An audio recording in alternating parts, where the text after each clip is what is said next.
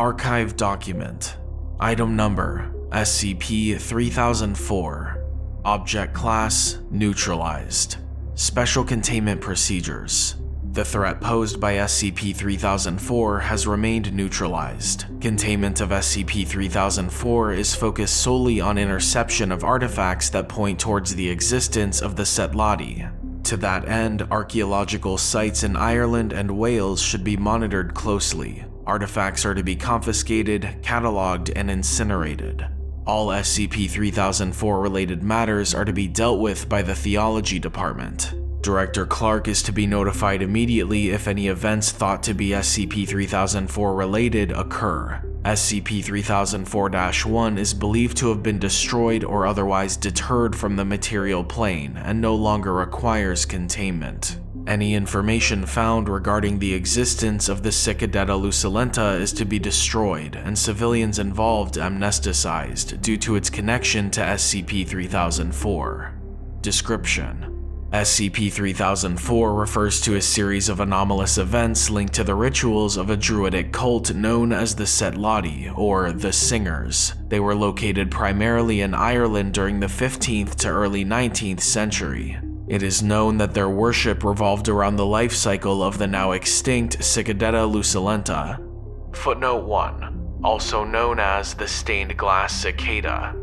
Due to the combined actions of various antecedent groups to the Foundation, including the Vatican's Congregation for Otherworldly Acts and the Royal Society for the Imprisonment of Abnormalicy, all knowledge of SCP-3004 and the Singers was destroyed in order to contain SCP-3004-1. As SCP-3004 was thus destroyed, the SCP-3004-1 entity ceased all activity. SCP-3004 events centered around imagery associated with the rites of the Singers. They occurred most commonly during a celebration surrounding a child's entrance into adulthood, which was signified by the first loss of primary teeth. These events were theorized to lead to the entrance of their deity, dubbed SCP-3004-1, into local time-space. SCP-3004 events are understood to have been the result of SCP-3004-1 attempting to act upon the material world. It is unclear as to when SCP-3004-1 began to react to the beliefs of the Singers. While there are signs of varied SCP-3004 events, there are few reports that still exist. Artwork relating to SCP-3004 events show Cicadetta luculenta coming from the facial orifices, causing asphyxiation in many. A written record details the sighting of an anomalously large instance of Cicadetta luculenta, believed to be SCP-3004-1, appearing in the sky, the sight of which caused painful boils in those who witnessed it, along with symptoms resembling radiation sickness. Despite this, the Singers were said to have continued their rituals in the face of SCP-3004 events, which was seen as necessitating their destruction. SCP-3004-1 was an entity which interacted with the Singers through their rituals, causing SCP-3004 events. Little is known about the nature of SCP-3004-1. It is theorized to have been a thought form or an extra-dimensional being that, through happenstance, responded to the rituals of the Singers. There is no data that exists to point towards SCP-3004-1 being anything greater than a Level 3 fistophage entity. Footnote 2. Greek, Faith Eater. Archived Report, J. Clark, S.J. Due to the intimate nature of this subject, i.e. all who read this will surely, Christ willing, know me, and I them, and its current neutralized state, I'm gonna keep the academic hot air to a minimum. I have no desire or need to impress any of you. You're my colleagues, and I think we all understand that there's no need to hide what this is beneath jargon and posturing. 3004-1 is a deity, if you wish to define a thing as such. A deity is a creature of law, ritual, and belief. Certainly its existence doesn't shake my faith. Nothing has, and I doubt a curious thought form attracted to cicadas and greenery will shake it yet. It is not infinite, and it is not all-knowing. Quite the opposite. Its limits are apparent. Cut off from a few rituals and direct believers, 3004-1 ceased all activity. There have been no resurgence events. Nary a peep. Truthfully, what little we have left of the history of the Setladi, the singers and the vulgar English, is quite interesting. Based around the Psychedelilusulenta and its apparent rebirth and what have you, it wasn't just a fringe druidic sect. This was nationwide. They were respected members of society. There are signs of them in Wales and Scotland. So, of course, before the inevitable violence, the Catholic Church, in its ever-ineffable wisdom, may the Lord God forgive me for blaspheming his one true church on this earth, of course, etc., did attempt to bring them into the fold. Before the complete eradication of the Setladi from the face of history in an unprecedented act of violence and usage of anomalous objects that many would see as foolhardy, maybe even horribly unwise. May the O5 Council forgive me for this slight against the forefather of the Foundation, of course, etc., the parishes in certain rural areas of Ireland seemed more Singer than Christian. This is all we know. This is all that's left. The eradication of their rituals, of their culture, of their impact on Ireland and the world at large was snuffed out with an alarming thoroughness. Not unprecedented, certainly, but consider the fact that this happened in the late 1700s. This was the desperate act of an early incarnation of what we all became. Foolhardy and harsh, yes, but I truly cannot say that we would not have done the same, given what little we know of 3004-1's effects on our material plane. Of course, given the English view of the Irish at the time, it is not overly cynical to imagine that the Royal Society relished the chance to destroy the culture and the impact of the Setladi. So total was their destruction that the extinction of the Psychedelilusulenta, charmingly known as the stained glass cicada, became an opportunity to even wipe their sacred animal from the memory of man. The deforestation of Ireland certainly led to the death of their species, but one must wonder if their extinction came from a more direct source. This, of course, is all merely speculation. Maybe the sacred animal merely followed their deity. Certainly, it speaks to the fear they felt if the Royal Society and the congregation would enact the destruction of an entire animal species. A harmless creature, cousin to the New Forest cicada. Perhaps they feared that cut off from ritual, 3004-1 would manifest through them. The idea, certainly, is not ridiculous. There is a strong connection between belief and fact. Perhaps their fear would have even made it so. Given the fact that the Setladi were upright members of society, one can imagine that the resonance within their rituals that 3004-1 felt were mere happenstance. In my opinion, there's no reason to assume that this entity is at all related to the Setladi and their beliefs. Something in them, I hypothesize, spoke to this thing, and it acclimated itself to their belief system. Think of it as something floating in a place close to ours, maybe layered above or beneath. Perhaps there are many creatures like it there. I doubt that an entity like this would exist alone, although I have no proof of this besides the certitude of my gut. Through these repetitions of behavior, through these beliefs, it was able to act on our plane, and it became what it was molded by. There's also no reason to assume 3004-1 to be malevolent. It's disingenuous to think of such an entity in terms of good and evil. Given the focus the Setladi had on life and death, along with the imagery of Christ the Savior's death on the cross, it stands to reason that the 3004-1 manifestations would be violent. It spoke the only language it knew, the language of blood, wood, glass, and sacrifice. Perhaps the brutality of its manifestations, of the events associated with the 3004 rituals, could have been the 3004-1 entity interpreting the very real subjugation of the Irish people at the time. There's no reason to assume that the lives of its followers would not be just as important to the entity as their rituals. Certainly, the language of death and rebirth of the cicada, of the scourging at the pillar present in the rites of Roman Catholicism, especially in the era of its neutralization, and what is theorized to have been the rituals of the Setladi could have lent to all of the violence, to the harshness of it all.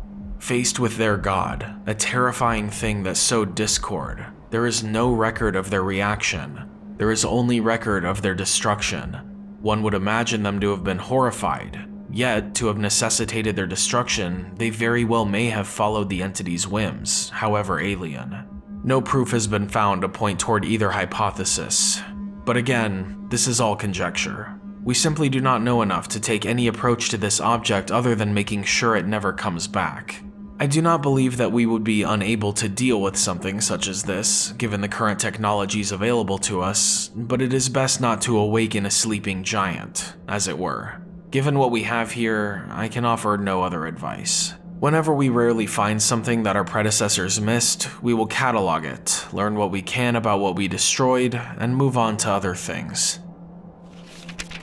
Current document. Item number, SCP-3004. Object class, Keter. Special containment procedures. All communities that could possibly support an SCP-3004 event are to be monitored for uncharacteristic rises in death rate and attendance at places of worship. If a community is shown to have been the host of an SCP-3004 event or events, all afflicted civilians are to be amnesticized.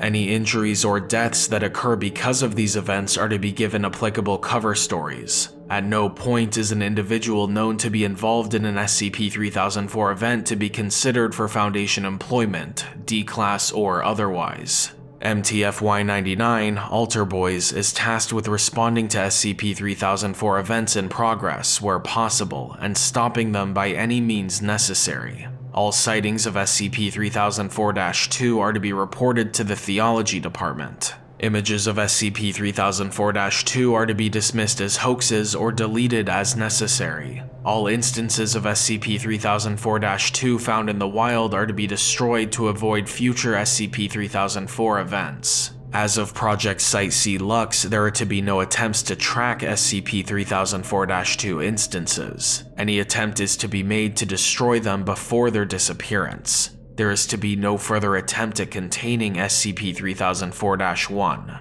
SCP-3004-1 will be contained through the cleanup of SCP-3004 events and the destruction of SCP-3004-2 instances. Currently, all containment is focused upon reducing the effects of SCP-3004 events which have already occurred. If SCP-3004-1's entrance into the material plane is unavoidable and inevitable, Protocol Damnatio ad Bestias is to be enacted.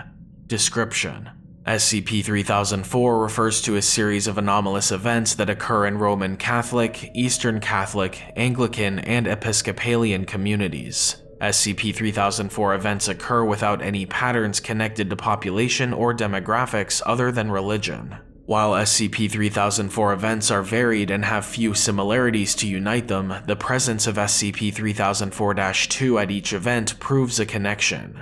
SCP-3004 events are rituals carried out by otherwise non-anomalous individuals in their place of worship. Despite showing a great divergence from Christian norms of worship, individuals involved in an SCP-3004 event show great hesitation to stop engaging in the ritual, even those that involve self-harm. All individuals attending the place of worship for that purpose will not stop the rituals involved, even if their actions go against previously held morals. Individuals who normally exhibit entomophobia exhibit no fear of the SCP-3004-2 instances involved in the ritual. Deaths that occur as a result of SCP-3004 rituals will be categorized as death by natural causes, regardless of what was done to the individual. Those who witness an SCP-3004 ritual express a renewed interest in their chosen faith and seek to convince friends and family to accompany them to their place of worship. Examples of SCP-3004 rituals include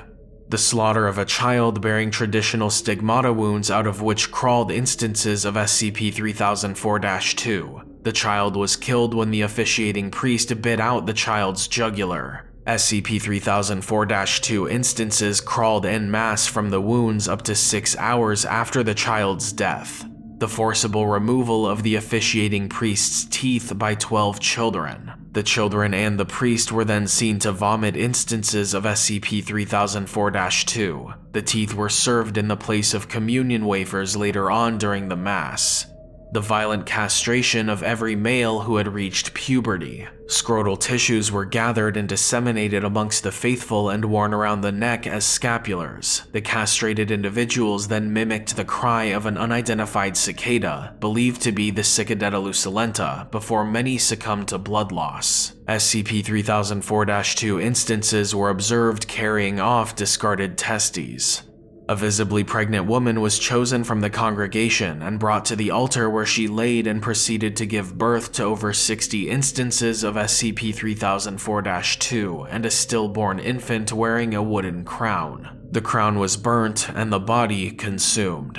SCP-3004-2 instances resemble the extinct Cicadetta luculenta, albeit with a much more colorful wing pattern than what has been described. Despite appearing in every way alive, SCP-3004-2 instances are primarily made of wood and glass. It is unclear currently if SCP-3004-2 instances are the cause of SCP-3004 events or vice versa. During an SCP-3004 event, SCP-3004-2 instances are observed in prominent parts of the ritual. After a ritual, SCP-3004-2 instances exit the church and disappear after flying at least 600 meters away. This disappearance is hypothesized to be the SCP-3004-2 instances returning to SCP-3004-1, either to feed it or perhaps be given further orders. It is believed that SCP-3004-2 is the mechanism by which SCP-3004-1 collects belief or faith in order to consume. It is unclear as to why SCP-3004-1 in its former incarnation did not seem to require the SCP-3004-2 instances. As of Project Site-C Lux, it is now known that SCP-3004-1 created the instances of SCP-3004-2 as a replacement for the Cicadetta luculenta. SCP-3004-1 is the entity that controls SCP-3004-2 instances and is believed to be fed by the SCP-3004 rituals. SCP-3004-1 is a Level 6 pistophage entity that exists in a dimension that exists partially within baseline reality but primarily above it. From within this dimension, it is currently unable to directly manifest itself into the plane of existence. However, if given enough belief from the SCP-3004-2 instances, SCP-3004-1 will be able to enter the current baseline reality, which would cause an XK-class end-of-the-world scenario due to the brutality of SCP-3004 events. SCP-3004-1 views itself as the deity worshipped under the umbrella of Christianity.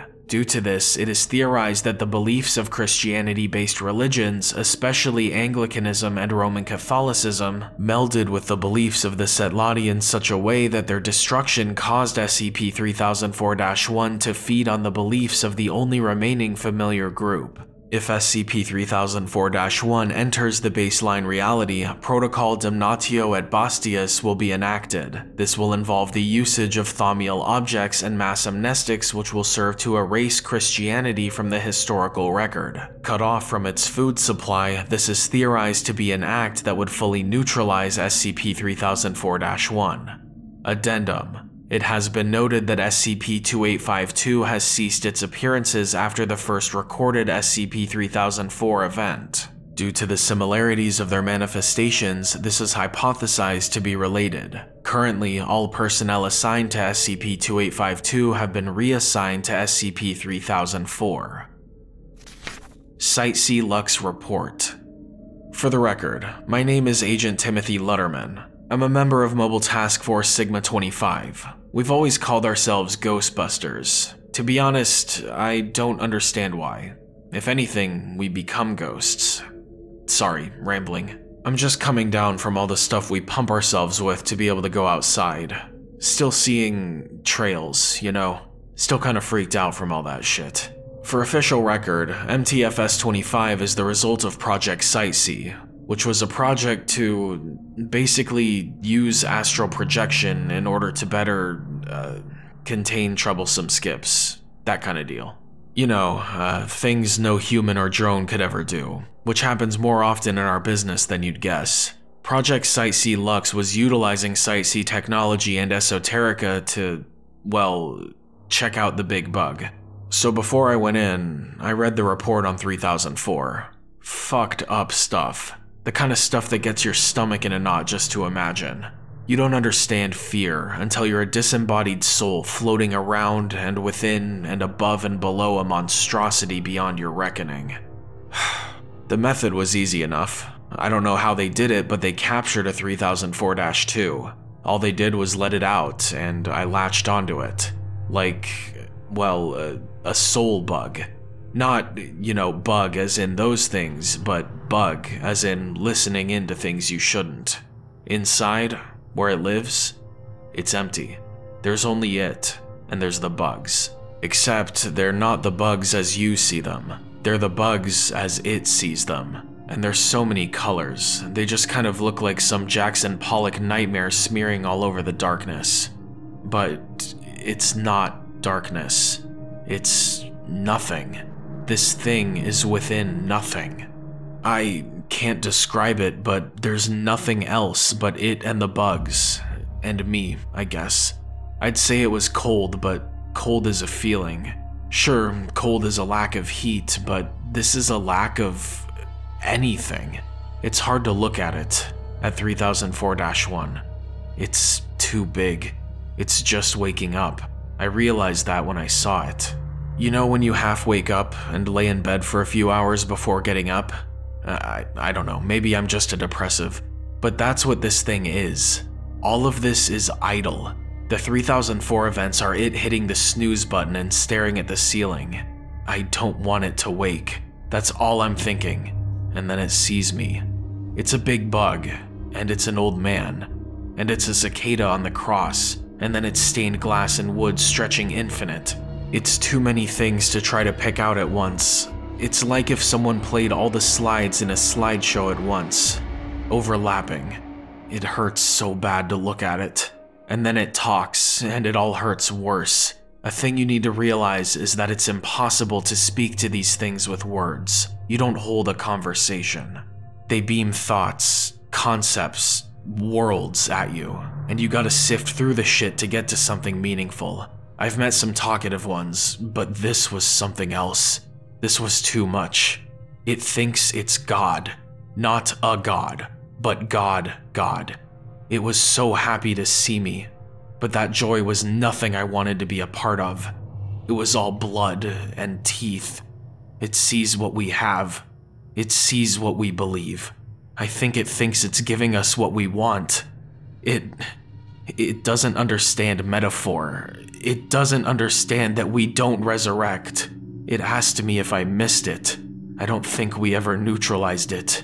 Shit, maybe we did. But when it went to sleep, I think it thought it was a hibernation or like a birth. Like it laid an egg and made itself. Maybe it got to thinking that it was even more of a cicada than before.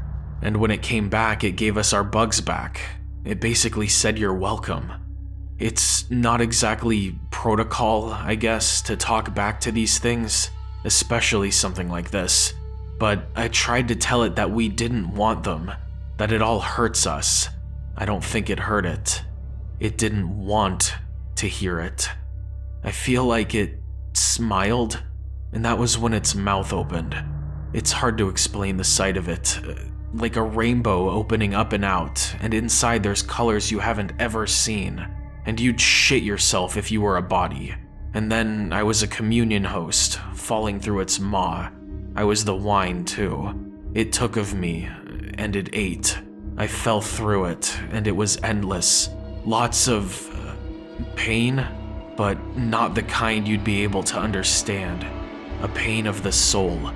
It was prodding, searching me for new things. I don't think it gets too much from where it is. Like looking at a TV with bad reception. It was so happy to read me. I felt its feelers all over my first girlfriend. I felt its teeth digging into my 10th birthday. It lapped up my every memory of every mass I've ever went to. And I went to a lot. Theology major, probably why they picked me. I don't know why it's alone. Father Clark's report said this creature would be one of many, but there wasn't anything else. It was too big for there to be anything else. It was all space and all time. I think all I did was feed it. I think it got more ammo from me. I don't know. All I can say is that we shouldn't send anyone else there. You can't argue with something like that, and we know enough. Don't go back. We don't want this thing to learn any more than it has, and it has so much history already. the thing I'm most scared of, if this isn't God, I think it might become. It's confident. And, well, it's all there is. I looked, and it was all there was. Majority decision on Protocol Damnatio ad Bestias. While working on the Ethics Committee, I have always sought to live up to the morals instilled in me through the catechisms of Roman Catholicism, and it is a very hard thing to be a Roman Catholic, in the Foundation and outside. This isn't due to any complicated tenets, nor harshness, but it is trying to believe in something that you know has caused undue harm. It gnaws at you. Protocol Damnatio ad Bestias, then, will allow for a cleaner slate. Judaism will remain untouched. Islam will only lose one of its prophets, nothing too damning. But Christianity, and all it has done, all it has caused, will be gone. I don't relish this. I wish it could be any other way, but the 3004 events are becoming more common. The big bug sticks its head through the topsoil, and we will cut it out at the root. It is impossible to say for certain what will happen. We don't know if we'll be undone, or if there will simply be a deletion. We don't know if something will fill the void, or if there will be a world with a great gap. Even then, it is better than the world that will come into being if we stay. The cicada god is coming, and it doesn't know the difference between life and death. Metaphor and simile don't translate well where it is. Part of me relishes what we're doing to it in a kind of petty way. There is a non-zero chance that the thing devoured my lord. Of course, if the Lord God could be devoured, he would not be my Lord and God. But still, the humanity in me cries out for the blood of that which killed him. We will starve it. The preliminary tests have been concluded. Protocol Damnatio ad Bestias will be enacted as soon as possible, and to stave off this devourer of God, we will throw one of our own to the lions, to be torn asunder and to tear asunder, to be damned and to damn, to act as a perpetual lock on humanity, to stave off all belief even close to what the cicada can eat. To use less poetic terms, a suitable candidate has been contacted, a Roman Catholic reality bender. Ethics wouldn't allow us to put someone into this situation without their choice, without their understanding of what will happen to them, and he took the mantle. They say the lions are beautiful. 12 machines, each the peak of techno-eschatology, and they really do look hungry and prone. Black carbon and shining metal with lights that are prismatic no-colors that dazzle, and he will go in between them. They will open his brain, his mind. All Christianity, all that he knows and doesn't, will be obliterated. The Lord God sent Jesus Christ, his only Son, to suffer and die on the cross. And we, the Foundation, will throw one of our own to the lions for all eternity to undo all Christ died for. An eternity of suffering to erase a sacrifice. It isn't a fair price, but nothing is. The Holy Father, as you may well know, recently allowed for another road to sainthood. This is, of course, dying to save others. This isn't martyrdom, which is merely dying for the faith. But this is eternally dying for all of humanity. All that there ever will be and has been. This will be the last and greatest saint of Christianity, and he will not be remembered.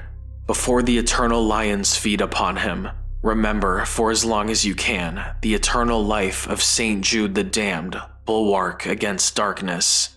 Hopefully, this next world will be better. May God forgive me.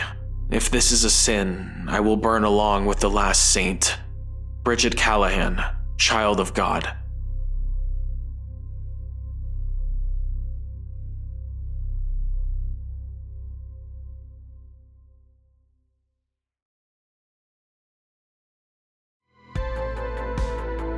Thank you everyone so much for watching, and a huge thank you to all of my patrons on Patreon. Special shout out to Everborn, Joe Light, The Bone Man, Brody Hartman, Rubbishbin69, and Doomsday LLC, Prince and Design. If you'd like to help support the channel, head on over to patreon.com/Dr. Maxwell, link in the description.